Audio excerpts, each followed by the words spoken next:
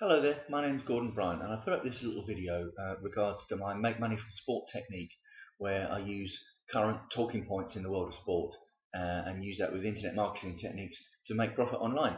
And this particular subject is covering snooker and Ronnie O'Sullivan.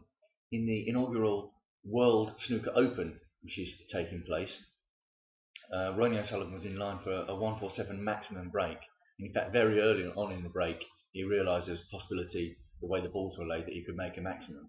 But he was interested in what the prize was going to be for anyone that scored a maximum. So he asked the referee to find out what the prize was. And the prize says, the referee came back and said the prize was £4,000. Now, Ronnie O'Sullivan thought that was an insult. In other competitions, the prize can be £25,000, £50,000 or maybe a car or something like that. So he thought £4,000 was an equivalent, was an insult. So he said to the referee, right, I'm going to pot up to the pink and miss and not pot the last colour, the black. So he scored 140, potted the pink, and then turned to shake hands with his opponent to end the frame. So he wouldn't have scored that 147 deliberately so. And it was only the referee implored him to pot the black and make the 147 that he eventually did. Caused a bit of an uproar, as usual with Ronnie O'Sullivan.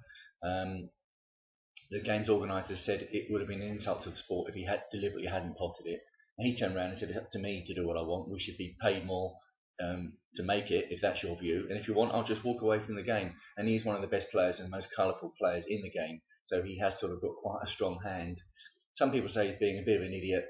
£4,000 is a lot of money to a lot of working class people. And there he is being petulant, throwing his toys out of the pram. But other people says he's got the right as a sportsman to do whatever he wants. Now, you can use basic internet marketing techniques to make money from this, and in fact any other sporting topic. Just go along and have a look at my website. The address is on the screen, gordonbryan.com/sport, and I'll see you on the other side.